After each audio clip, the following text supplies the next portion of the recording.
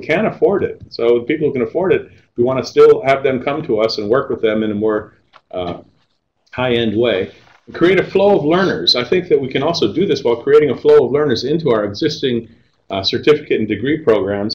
And we also need to recover the investment that's going to take to offer all the MOOCs and the free educational resources to everybody.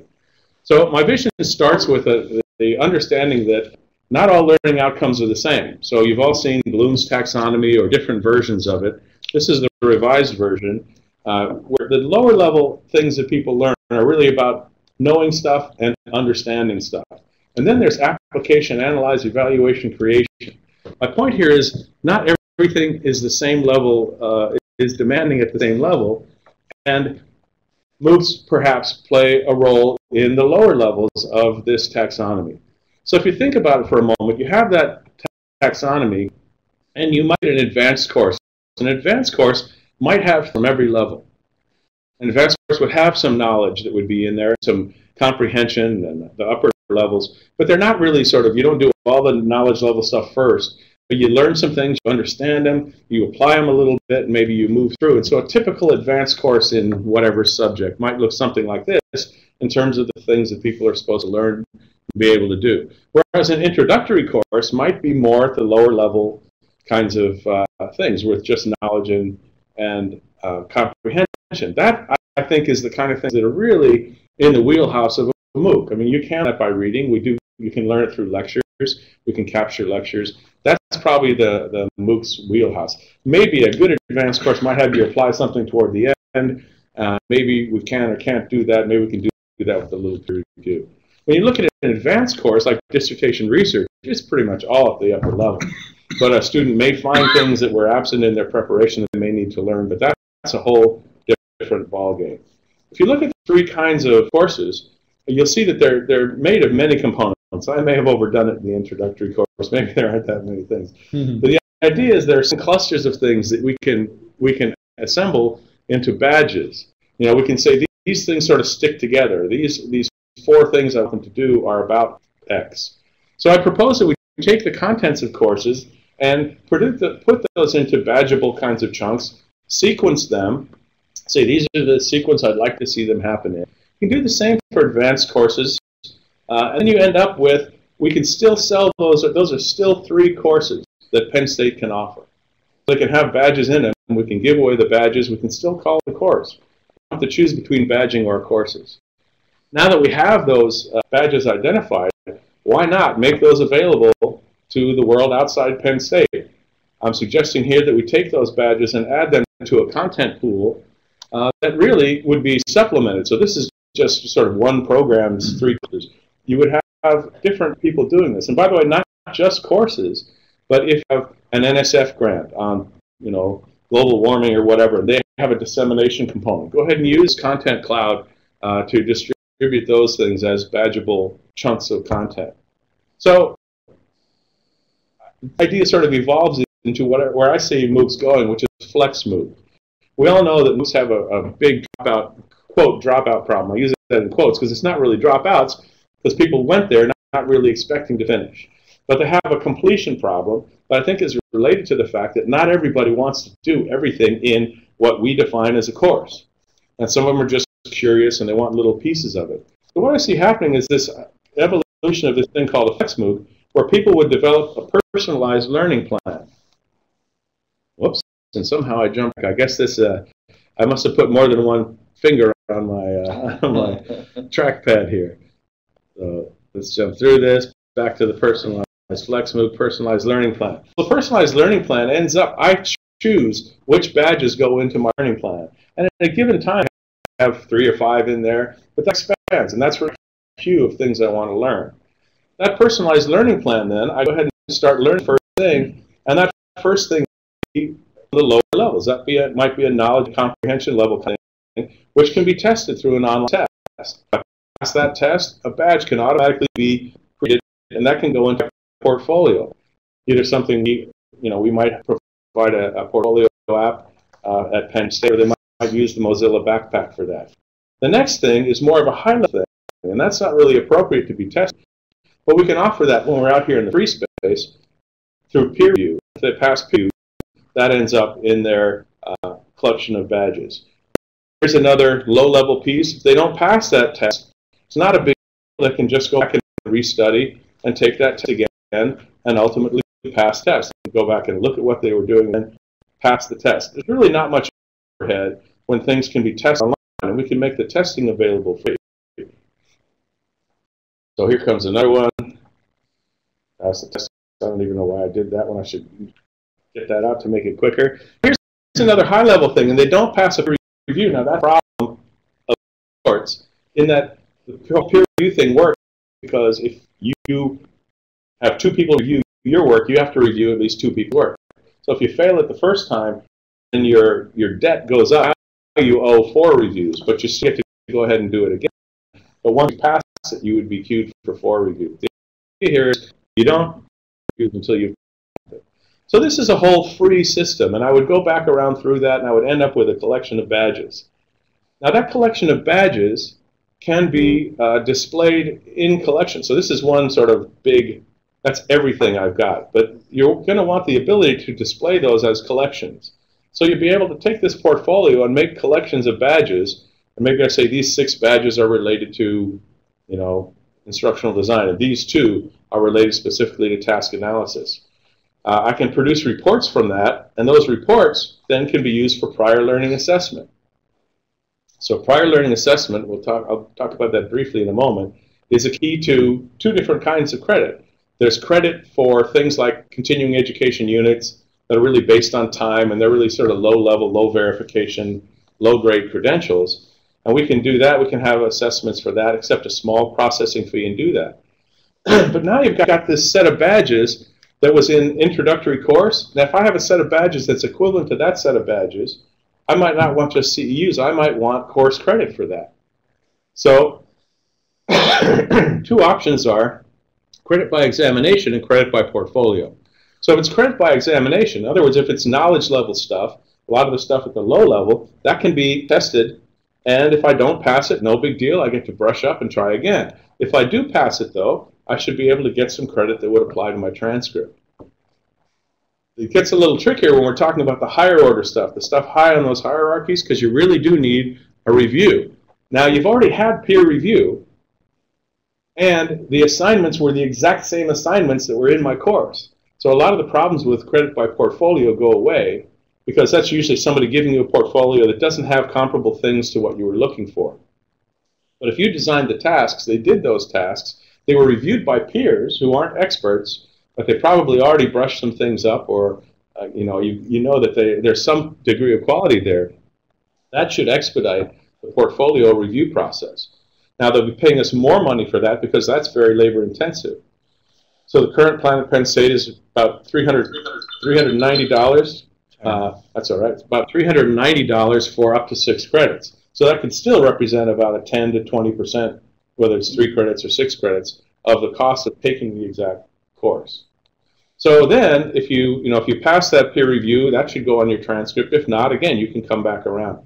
So all of those credits then, now I end up with credits that I got inexpensively and on my own that can be applied to degrees, certificates, and transcripts. So that increases the odds that first of all, I'm going to know about Penn State's degree. I'm going to be X% of the way there, say 20, 30, 40% of the way there, before I come in to get those things that are really high up on that hierarchy, that taxonomy. So the key components of this are competency-based learning. You have to know what you care about. That means well-defined learning outcomes and assessments that are real. So there's some cost to us because I don't think all of our courses are designed well enough to really do that yet. There's a digital badging component with peer assess, sort of, I'm calling those like bronze level. Somebody can do that. They can still use that badge to claim some knowledge. But then there's our Penn State assess, a gold level badge that they can use that should have more weight in terms of other people's perception of those badges. And then there's prior learning assessment. But Pat Shope and I agree that the word prior, which is always associated with that, really isn't really accurate for a lot of the things. This is learning that just happened, right? Learning that happened purposefully in order to meet this course. So it's not the same thing as saying, well, you have X years of work experience, so we're going to give you a bunch of credits. Now, this is actually competency-based assessment of learning that has taken place, whether it's prior or just in time for this. And then what we're going to need is MOOC-style peer review and peer support tools. So the good news is a lot of those tools are evolving rapidly outside of Penn State, and we should be able to apply those to our system. So I just, in closing, I want to say the stuff we're doing now, the time-based stuff, that came out in 1906. And just, 1906, that's when this was aviation, right? And where the fire department in San Francisco basically was responsible for much of the destruction because fire departments were starting to use dynamite, and that actually exacerbated things. So this time-based system that we're in was something created, back then. And we shouldn't necessarily think that this is the thing that's going to carry us forward. Maybe we need some new approaches like that. That's where I'll stop. And I don't know, rather than taking questions now, maybe we'll let Chris present his approach and then open the whole thing up. I have Firefox now on here. Okay. So I don't know if that'll work. You might still need why don't you try to share your screen, and if that, I'm going to have to stop sharing my screen, and then you can try to share your screen, and if it works, great. Okay. So I stopped sharing, you should see us start sharing. Nothing is being shared, is all I have here. Did you make, because I changed browsers. You have to make me okay, he'll bring you in as a different user. 2 seconds. In the meantime, I'll try and open it on mine in case we have to come back to that. Yeah. And I don't know how it'll work with this sound. All right, share my screen. You should have the ability now. Share my screen, connecting. Yes.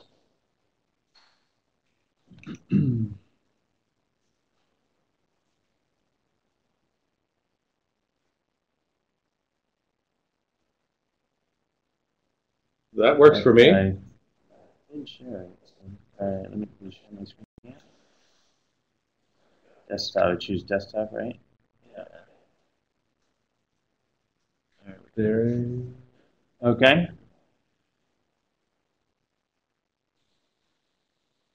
Yeah, I'm happy to be here. Can everybody hear me okay? Okay, now I'm wondering, I'm going to have to turn the sound on my system here. And it may be feedback. Yeah, that's what I'm worried about. Let me escape out of this, and I have to mute myself on the. Do I need to mute myself on? Just mute your speakers.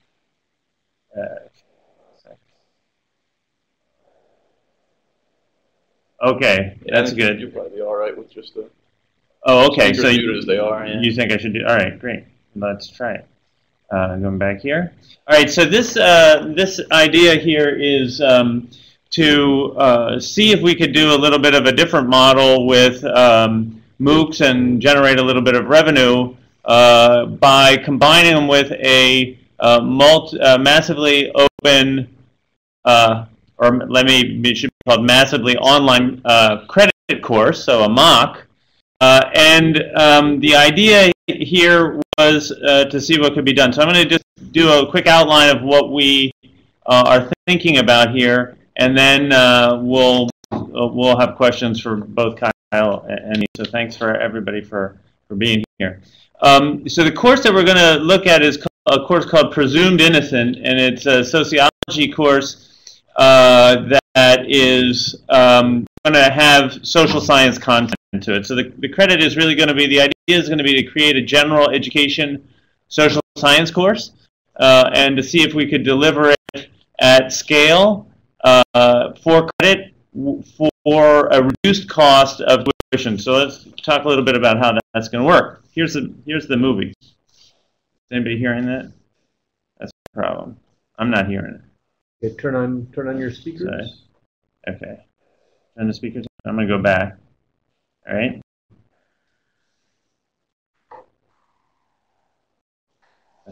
Get as much volume as you can. We have to turn our speakers off. All right, hold on. Let me pause that. All right, hold on. Trying it again, okay? Now I'm going to come on. Okay, now my speakers are on. All right. Still a little bit of feedback. You try to plug in this one.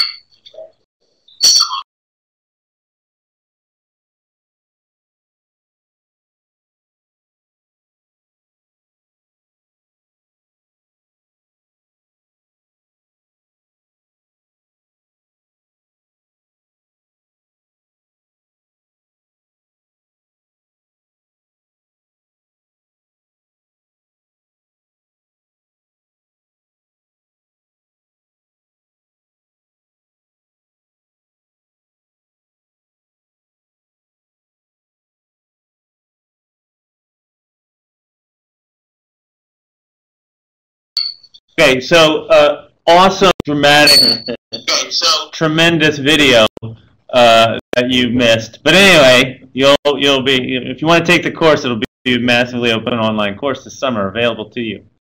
Let me talk a little bit about some of the decisions we made early on in thinking about this. Why the summer? Because summer gives us a little bit more stability with regard to tuition and how we charge tuition. If we did in the fall and the spring, we would be really locked into tuition tables and all of that. Why sociology?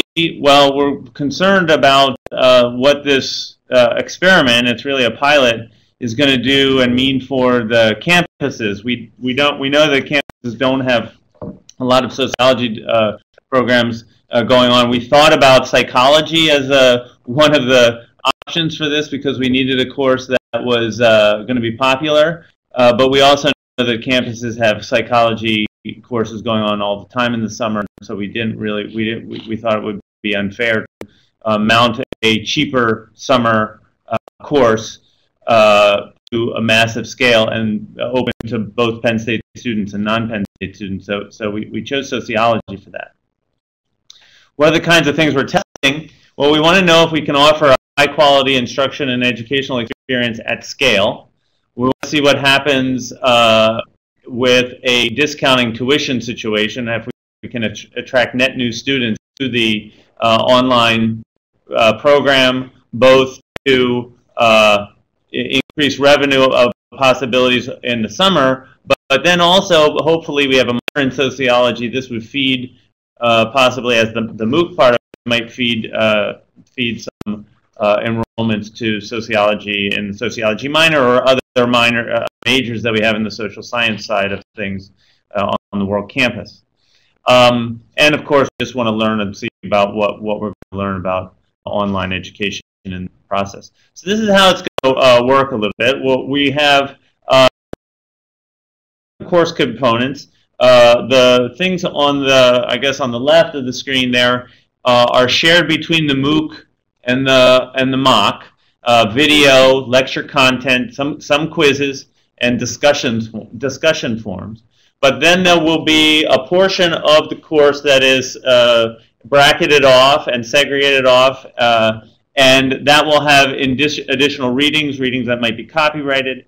It will have student projects that are more robust in them. They'll have more rigorous assignments. Obviously, we're going to try and offer 3 credits, so it has to get those credits worth of work in there. And then the thing I'm particularly excited about is we're going to hire a small army of undergraduate and graduate teaching assistants, probably in a kind of tiered system with the graduate teaching assistants supervising the undergraduate teaching assistants, to see if we can really get more than just a kind of peer review experience with regard to the evaluation of content in the credit course. It's something we do for our 700-person Social 119 course, the course that Sam Richards teaches. So we have a lot of experience with that over in sociology, and we have a cohort of undergraduates who've been trained for that. So we're hoping that to integrate that, and that's another part of this, to see how that could be brought into this model. So how's this going to work? Well, we're going to have a kind of situation where you're going to everybody sign up for the MOOC, and then in the first 6 weeks you will have people who kind of continue with the MOOC. They can complete the MOOC. They'll drop out of the MOOC, as we know people will do. And then those who complete it, they'll earn their certificate with all the things on the bottom of the certificate that says this piece of paper is worth barely what it's printed on, but in any case, you've done something. For those who sign up for credit at a certain point early on in the course, they'll sign up. We'll register them. We'll talk a minute just about that.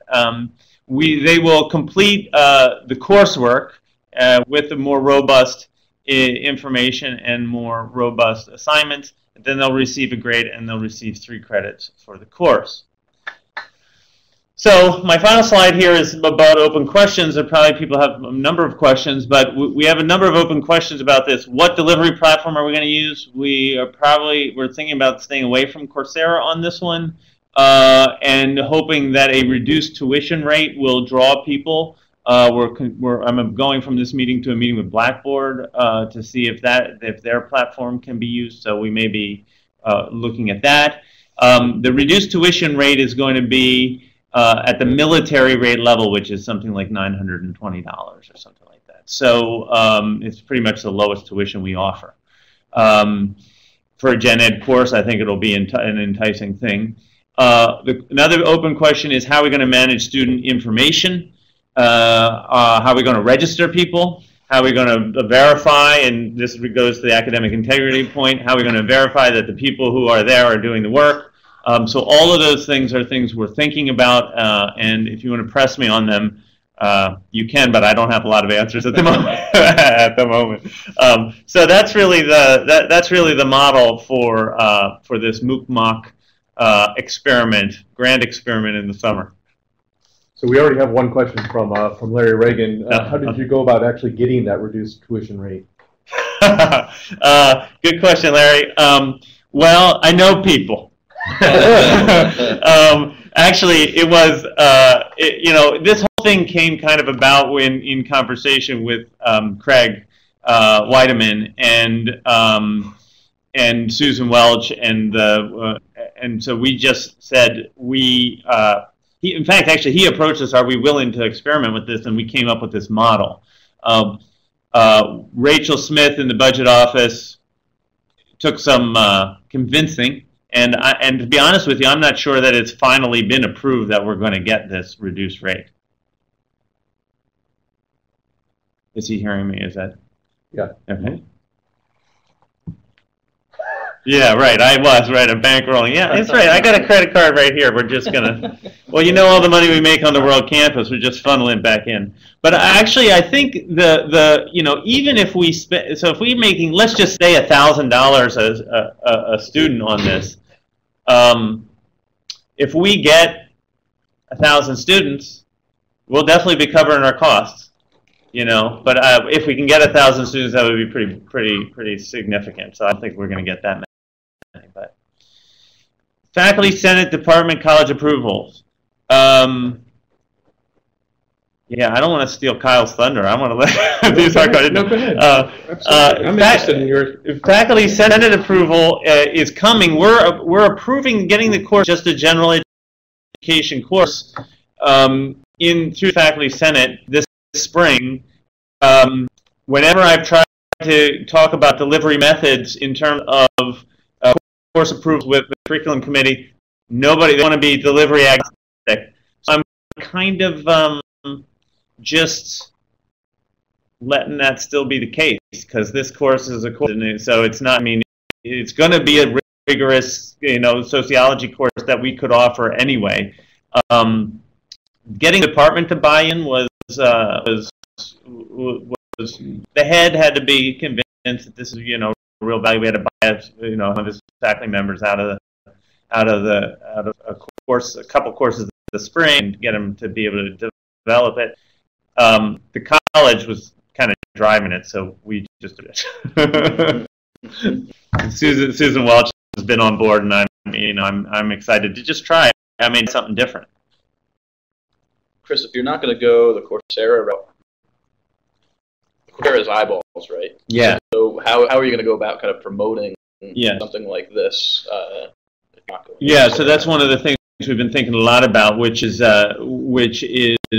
marketing.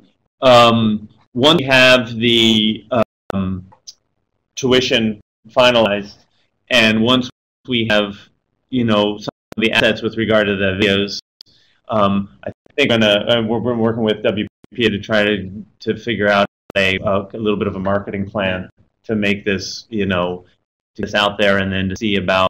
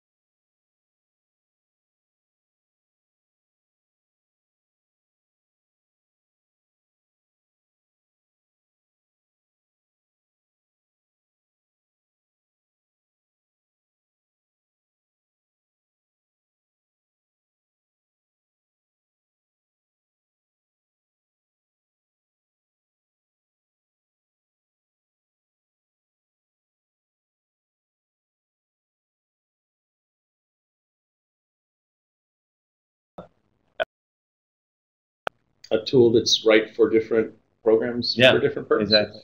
Yeah, I mean, I'm also myself in the issue of the learning experience on the undergraduate TA side.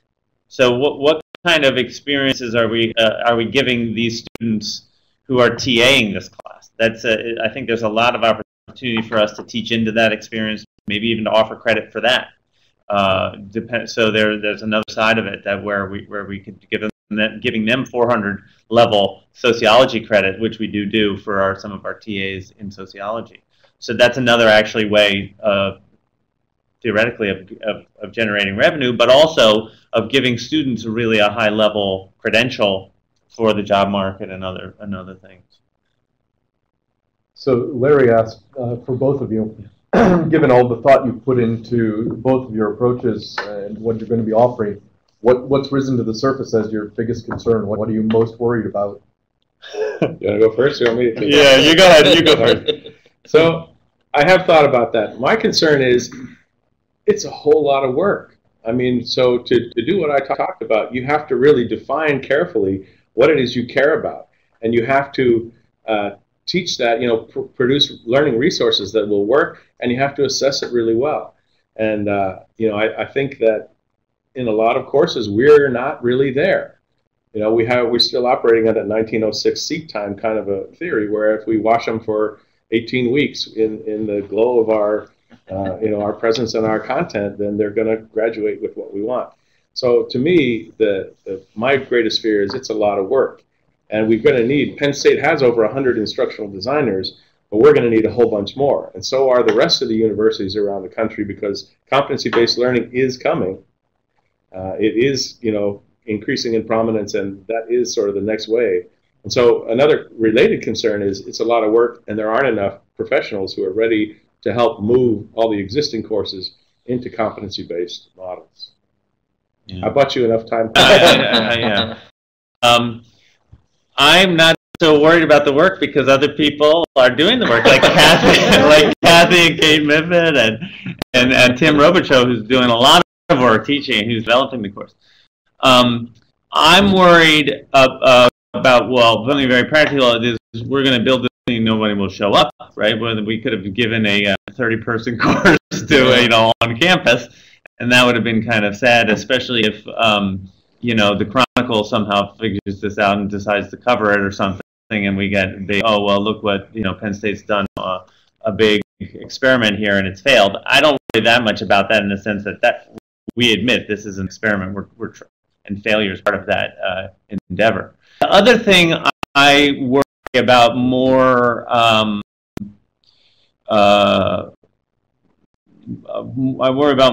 an institutional perspective, and just to be candid, is that the model that we're putting out there is one that is really getting into some issues with regard to the campus-university park relationship and its relationship to World Campus. That, to me, is the set of tensions that the university needs to address at some level, at some point. And the reason why I say that with regard to this point is, of course, we're doing this in the summer, but if this thing is really successful, we'll be pulling students from all over the university, wherever the campus they are in.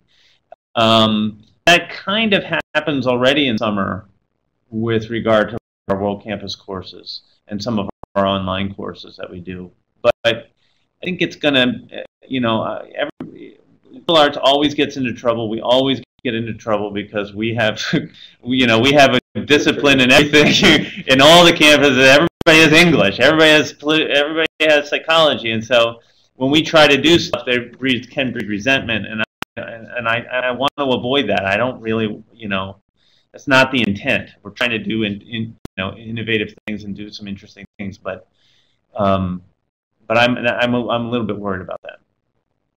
So I have a question. Would you consider your MOOC a flex MOOC? And if so, have you had any talks with Kyle about piloting his badges idea?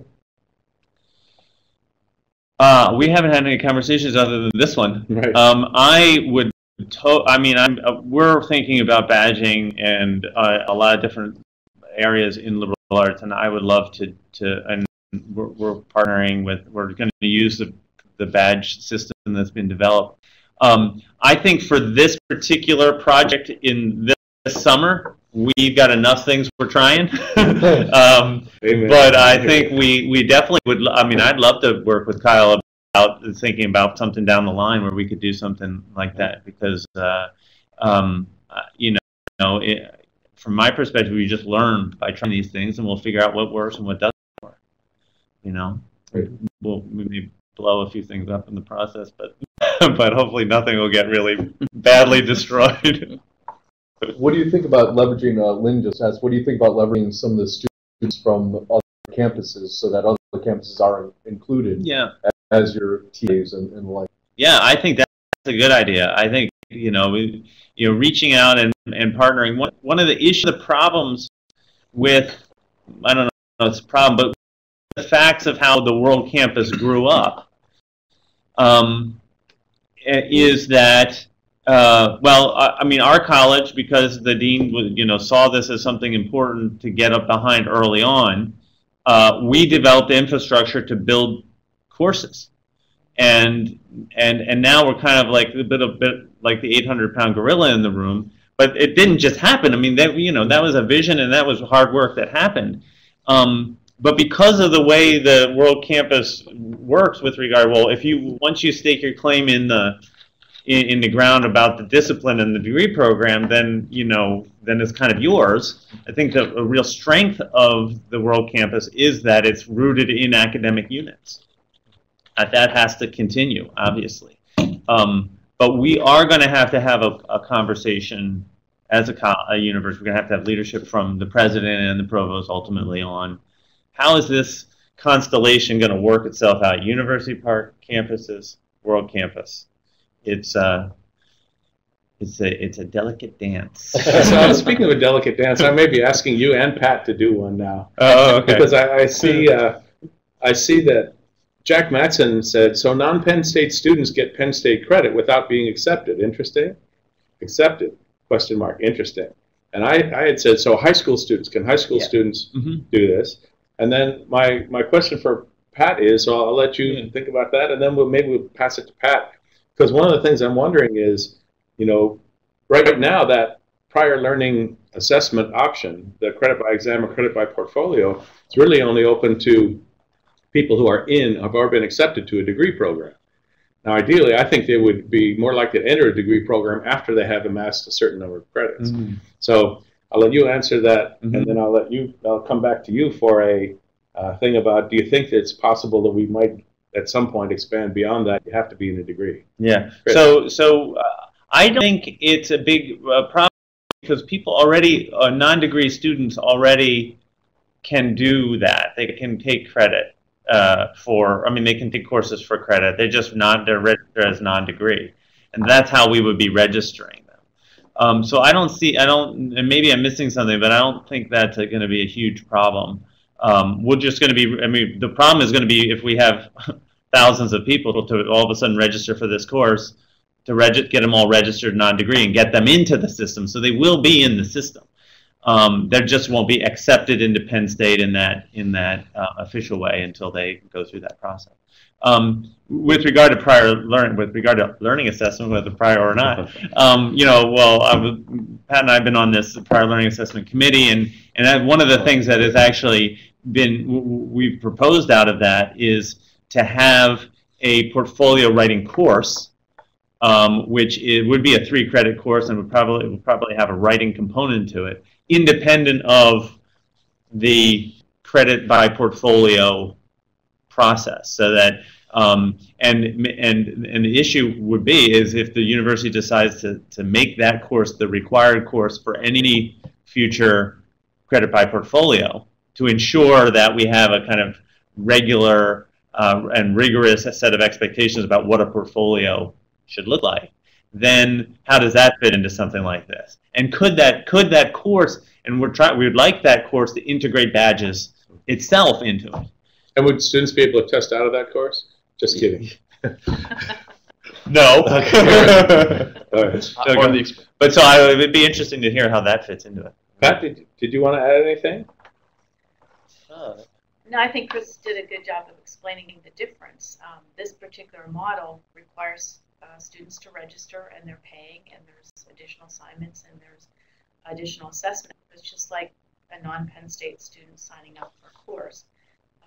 The flip side of that, what you were talking about, Kyle, is if this was a regular MOOC, that it was free and there was no additional assignments or additional assessment, then that's where it would butt up against our current policy of not doing assessment for non-Penn State students. So this is a different animal, and it fits into our current policy. Mm-hmm. My animal doesn't. But no, your animal. Yeah, that's why you're like more of a monster. Your animal needs. Right, mine's a monster. Don't call it a monster. A good monster. A bureaucratic monster. I'll accept that. Yeah. Stevie, was that Stevie asking about the other fees? Mm-hmm. I was hoping, Stevie, that we would we would just get one flat rate. That we would just say, $9.99, take the class, or however, $920. That's it, flat rate. Everybody come, and if we need to somehow, well, should I even say this? If we need to somehow share the revenue out to support the infrastructure, then we could probably figure out a way. If we can make it rain money here with this thing, there should be enough to share. We've never edited these COIL conversations, but this will be the first one that we have to. Oh, you said this was public. Oh, yeah. Okay. Anyway. Editing myself, but it's not. It's something that we really need to think about with regard to, how do we get people to come to do it? I think if we just say, well, come take this course for the same amount that you pay for any other course, just nobody's going to get crickets. And so back to your rain money thing. I think that's not really bad. I mean, some people have predicted that what we're going to see is a few very large players. We're going to see mega universities develop, and they're going to be the ones that have status and have technological abilities and have vision. So what you really mean, if it rains students and we have opportunity to really expand and do things and cover our costs and all that, then I think that's potentially a very good thing. And I think that it might be wise for us to try and create some at least niches in which we can create massive influx of credit students. Yeah, and I mean, I'm saying that tongue in cheek about the raining money, but because the thing that excites me about this model is the things I was mentioning, namely the opportunities for undergraduate teaching assistants and graduate teaching assistants to really be engaged at a massive scale. Can we really roll that out?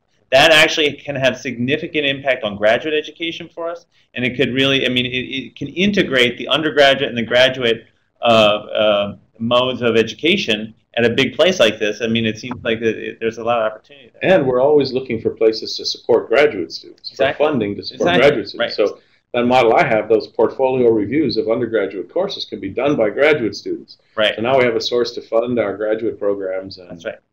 It seems like a win-win. Exactly. Yeah.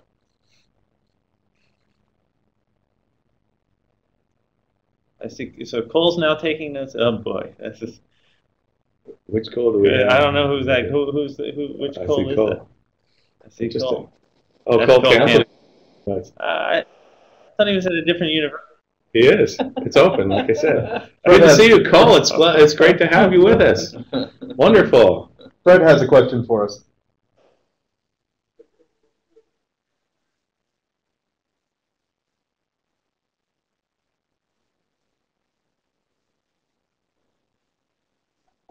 I'm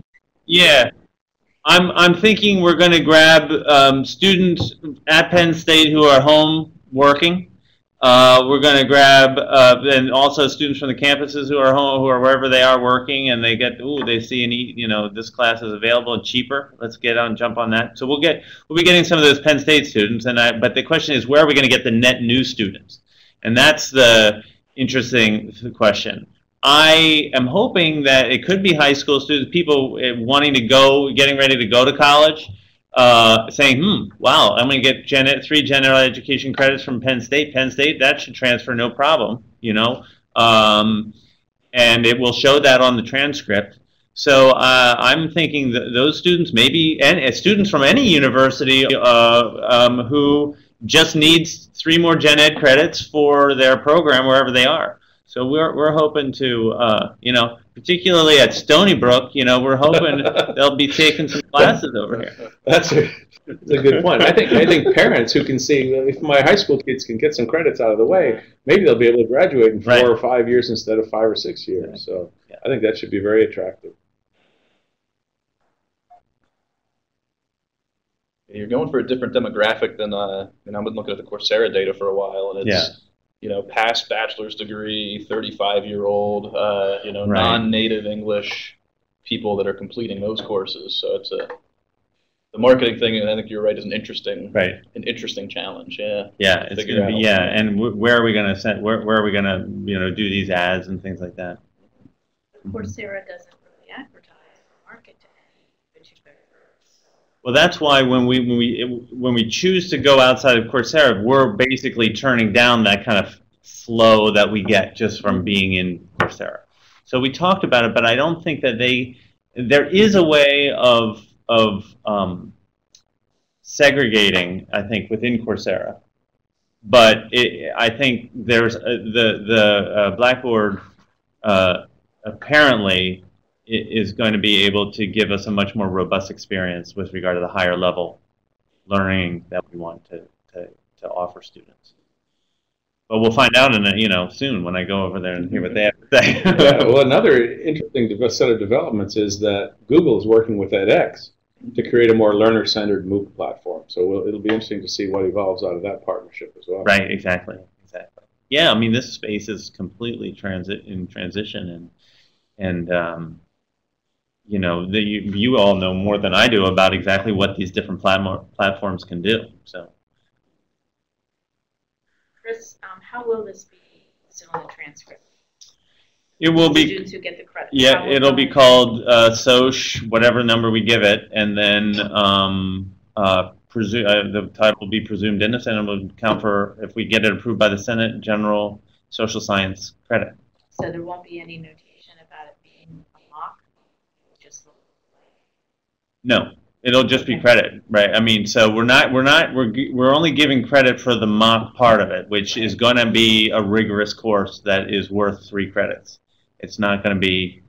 It's just going to be delivered to hopefully a lot of people. In our prior learning assessment realm, those kinds of conversations that we're having, we don't currently, as policy, accept MOOCs from other universities. We don't accept them.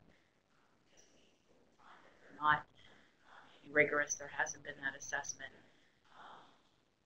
And that's not a problem if we know that it's a MOOC, but we're looking at what other universities are doing, and they're not coding them on transcripts, or they're talking about it. So we would have trouble not differentiating something through our admissions, whether it was the course that a student took for credit, or it was a MOOC. So we're saying that we have to be paying attention. Yeah. Well, I guess from my perspective, we're not going to give credit for something that's not worth credit. So that's one of the things we're taking ownership of in doing this. So when we say you're getting 3 credits for this, it's because you did 3 credits worth of academic work. And so in a way, it's no longer a MOOC in that traditional sense at that point. You know, we're delivering a credit course at a massive scale. Or maybe to 35 people. We'll see. So if it's 35 the first time. So yeah, exactly. You have to understand those things. Right. It could, right, exactly. Yeah, and hopefully the content is compelling enough that we'll get some people going. So final question, I think, as we're running out of time, we started about 5 minutes late, but Jack Mattson, what exactly do you mean by rigorous? You know, what's the rubric? Who's doing all the analysis? I think you touched upon some of this already. Yeah. So Tim Robichaux is the faculty member in sociology who's responsible for developing the content of the course, but he's also tapping into the a lot of the tenure line faculty in sociology, they're going to be participating in this with regard to some of the videos and things, and helping consult on the rubrics that we're using to assess the assignments, how we're training our undergraduate and graduate teaching assistants who are doing the grading, and I'm confident that we'll be able to assess the rigor of this course in the same way that we assess the rigor of our regular courses, face-to-face courses that are relatively large courses. I mean, we're delivering econ courses, 800 students at a time, and of course Social 119, and there's all kinds of big courses that we have going on campus. So I think we'll be able to handle that pretty well. The philosophical question about what rigor is, that's a different question. I'm happy to talk about that at some point too. But No, Fred, I'm good. Yeah, thanks, Fred.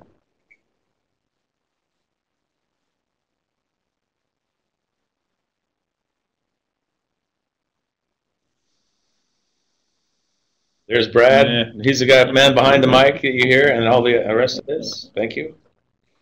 Thanks, everyone. So this will be, it has been recorded, and it will be posted on the COIL website. So if there anybody else you think might want to see this, you can tell them to go to the COIL website. And Cole Campley's, thank you for joining us. It's wonderful. Components. The things on the left of the screen there are shared between the MOOC and the MOCC. Video, lecture content, some quizzes, and discussion forums. But then there will be a portion of the course that is bracketed off and segregated off, and that will have additional readings that might be copyrighted.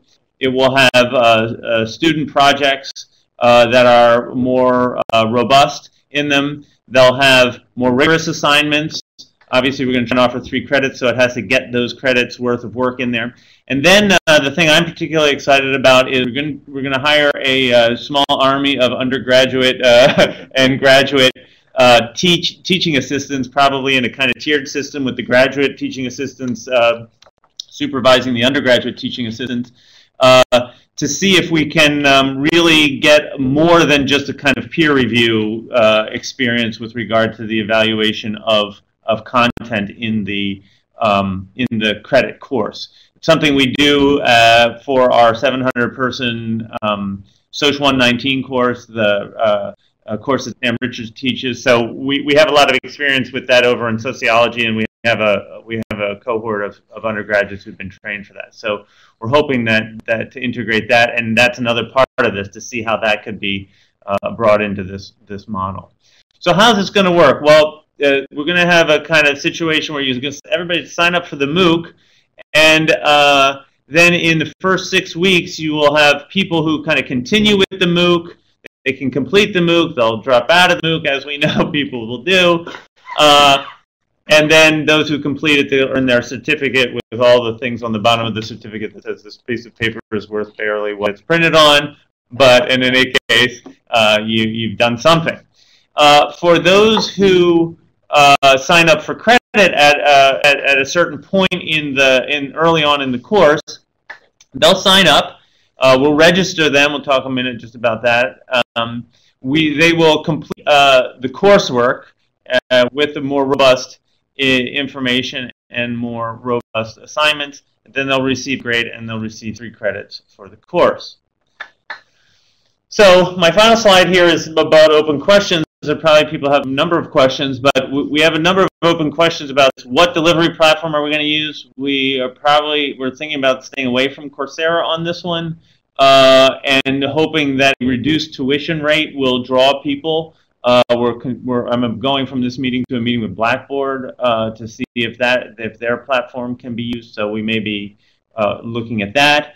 The reduced tuition rate is going to be at the military rate level, which is something like $920 or something like that. So it's pretty much the lowest tuition we offer.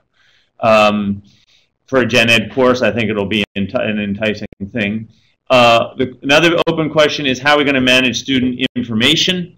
How are we going to register people? How are we going to verify, and this goes to the academic integrity point, how are we going to verify that the people who are there are doing the work? So all of those things are things we're thinking about, and if you want to press me on them, you can, but I don't have a lot of answers at the moment. So that's really the model for this MOOC mock grand experiment in the summer. So we already have one question from Larry Reagan. How did you go about actually getting that reduced tuition rate? Good question, Larry. Well, I know people.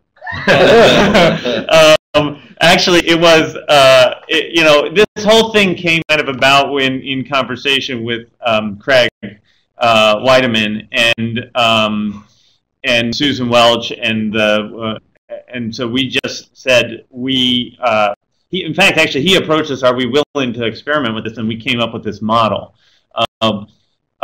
Rachel Smith in the budget office took some convincing, and to be honest with you, I'm not sure that it's finally been approved that we're going to get this reduced rate. Is he hearing me? Is that? Yeah. Okay. Yeah, right. I was right. I'm bankrolling. Yeah, that's right. I got a credit card right here. We're just gonna. Well, you know, all the money we make on the World Campus, we're just funneling it back in. But actually, I think even if we spend, so if we're making, let's just say $1,000 a student on this, if we get 1,000 students, we'll definitely be covering our costs. But if we can get 1,000 students, that would be pretty significant. So I don't think we're going to get that. But faculty, senate, department, college approvals. Yeah, I don't want to steal Kyle's thunder. I want to let these talk about it. No, go ahead. Absolutely. I'm interested in your. Faculty, senate approval is coming. We're approving, getting the course approved as just a general education course through the faculty senate this spring. Whenever I've tried to talk about delivery methods in terms of course approvals with the curriculum committee, they want to be delivery agnostic. So I'm kind of just letting that still be the case, because this course is a course, and so it's not. I mean, it's going to be a rigorous, sociology course that we could offer anyway. Getting the department to buy in was Ed had to be convinced that this is a real value. We had to buy one faculty members out of a course, a couple courses this spring, and get them to be able to develop it. The college was kind of driving it, so we just approved it. Susan Welch has been on board, and I'm excited to just try. I mean, just try something different. Chris, if you're not going to go the Coursera route, Coursera is eyeballs, right? Yeah. So how are you going to go about kind of promoting something like this if you're not going? Yeah. So that's one of the things we've been thinking a lot about, which is marketing. Once we have the tuition finalized, and once we have some of the assets with regard to the videos. I think we're working with WPSU to try to figure out a little bit of a marketing plan to make this, to get this out there, and then to see about, it's going to be one of these, get a general education, 3 general education credits for cheaper, kind of, very instrumental. Buy one, get one free kind of thing. Or get one free and buy one. I don't know how this works with MOOCs and MOCCs. But yeah, we're going to have a plan for that. And I think my understanding, and I don't have a huge understanding of Coursera, but my understanding is that there's some significant limits on it. Do you want? It says if I have a microphone when I ask questions, I would just audio. Yeah, I was just telling them. Yeah, good. Rather than going through the thing. Yeah. Great. But there is a question as to the automated grading. What type of platform, software, what are you thinking of using for that? Well, so we're going to meet in an hour or whenever at noon with Blackboard, and so those are the kinds of questions that we're going to be asking. our designers and liberal arts, we're sort of taking the lead on the design of the course, and we have those questions. But we've got the support of Craig's office, and they basically said that for this, if they have to manually register each person, that's what we're going to have to do because it's a pilot, and we're going to have to try to figure that out. So, I mean, I think one of the big worries is just how are people going to get into our system? And in the regular MOOCs, they're just not. They never touch our system, you know. So that's going to be a significant issue. But Blackboard, my understanding is that Blackboard will be able to deal with that kind of scale. This I forget what the Blackboard learning base or Learn's their normal one. I don't know if they have a special MOOC. Yeah, I think they have a something special set aside for MOOCs. Yeah. And yeah. So because I wanted to ask Kyle a question about the. Oh, Kathy's on. Kathy should be answering questions. Like, how are you doing, Kathy? Did I do okay? No, she's typing. Meanwhile, as Kathy's typing, maybe I could ask Kyle. One of the things I was wondering about your model is the issue of coherence of the curriculum of that. So, are you envisioning for certain components of the curriculum that they have a kind of meta badge situation where we can require, you know, not just a kind of collection of various learning experiences, but actually a sequenced and tiered experience in some of these? Because some of those, and even in the introductory level, we had to have that. Yeah. So I'm seeing the badging covering the knowledge and comprehension level things and some application and other higher order things. And I'm guessing that often when it comes time to award credit, it may be a 3-credit course, but we may want to divide it into you know, 1 credit that's purely knowledge and comprehension. If it turns out that people can usually pass that without, you know, on first try kinds of things. So I anticipate, say there were 10 badges that make this 3-credit course. Mm-hmm. Somebody on portfolio review, or 4 of those badges might be testable. So automated testing, boom, you get credit for 4 of those 10 things. Then the portfolio, I look at that and I'm like, oh, you got another 3. Right. But there might still be 3 things left. So we might say, well, you've got 2 credits worth of this, but for the 3rd credit, we need to go back and forth. Mm-hmm. So what I see there is they'll have to submit again for a portfolio review. So they do the first time, they pay the $390 and their credits are reviewed. And from that, they get 2/3 of the credits, but that 1/3 they're going to have to submit again. Mm-hmm. Now, I'm hoping, and I don't know, and I'm looking at Pat Shope, our prior learning assessment expert here, that I'm hoping that there might be another rate for a readmission, because I think they're going to need to pay again if they submit again. But I want that to be based on, okay, so there's 3 credits left. So 390 goes down to 30% of 390 on the second review, or maybe even less, because I've already looked at most of it. The second go-around is going to be less expensive. Right. So one of the things I wonder about is how soon higher ed's going to move to a pay for what you use kind of a model. Yeah. In other words, the courses that can be automated grading. Now, I know that's a big source of revenue for universities, so it's controversial. Mm-hmm. But the courses where you're requiring a lot of resource are probably going to end up being more expensive than courses that don't require a lot of resource. But do you see an issue with even pulling out the lower level aspects of it? Because it seems to me that in some courses, those tests along the way are built around higher level, are integrated into the curriculum at specific points for specific reasons. Right. So when you pull those out and credential them separately, how does that work? There's additional credentialing. There's still, if there's still a synthesis kind of activity where they have to do something with what they know, they have to either apply it or create with it. That benchmark stays. So if there's a capstone project, there's still a capstone project. They wouldn't get that capstone project badge. So the thing I like about badges is when you click on that badge, it'll say this is a knowledge level badge that covers the content from soup to nuts. Right. And this person knows the content from soup to nuts. Right. If you wanted, you could say at the bottom of that, there's another badge that requires them to apply that in these contexts. Because we control what displays when you look at the criteria behind the badge. Right. So I just say label those things for what they are and still maintain those higher order things. Yeah. And you can even have knowledge of the prerequisite information prerequisite to actually doing the higher order stuff. Right, right. So I see that, basically I'm saying that there are things that people can learn on their own and with peer support, and let's let them do that. Mm-hmm.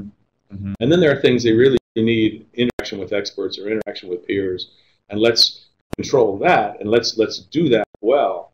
And that's kind of what we do. So I see more people coming through doing the easy stuff on their own, and then we have more time and energy devoted to the higher order stuff. Yeah. So we'd end up with more people coming through for the higher order pieces, and we'd have to charge at least what it costs us to provide that expertise and that assessment. Yeah, interesting. Yeah. Yeah. So there's some interesting questions coming up, two of which are from Jack Matson, and I think they can be asked together.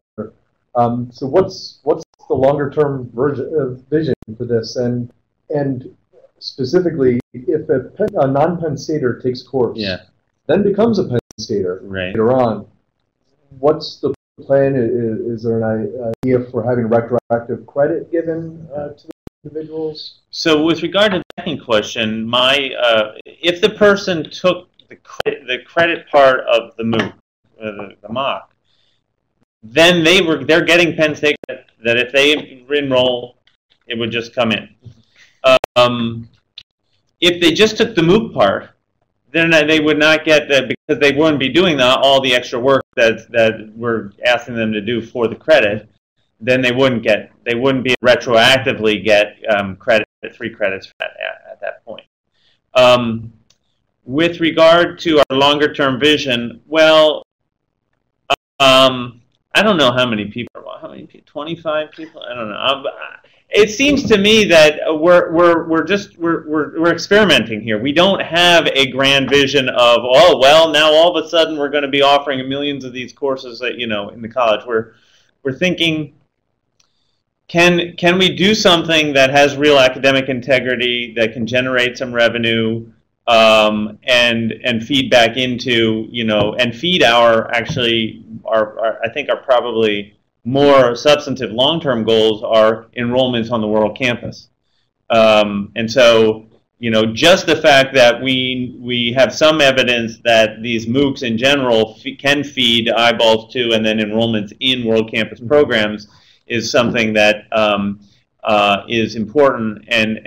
So in terms of MOOCs, I could imagine our strategy being one that is designed to draw people into the online programs that we have, and that's why another reason we chose sociology, because it's a social science. We have political science already online, the world campus. We have psychology already online in the world campus. So by offering a general social science credit, we are going to hopefully get people who need general education credit from the wider world, from within Penn State, and then potentially people who might be interested. Oh, actually, look, they've got a psychology program over there.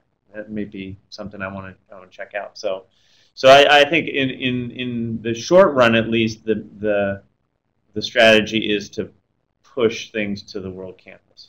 I suspect that different academic programs will have different motives for doing MOOCs. And that right now we have this one centralized funnel through which all MOOCs have to go. But ultimately it'll come down to the deans of the college's choice. And one MOOC might be offered because we have a dissemination responsibility from this grant to educate the world about it.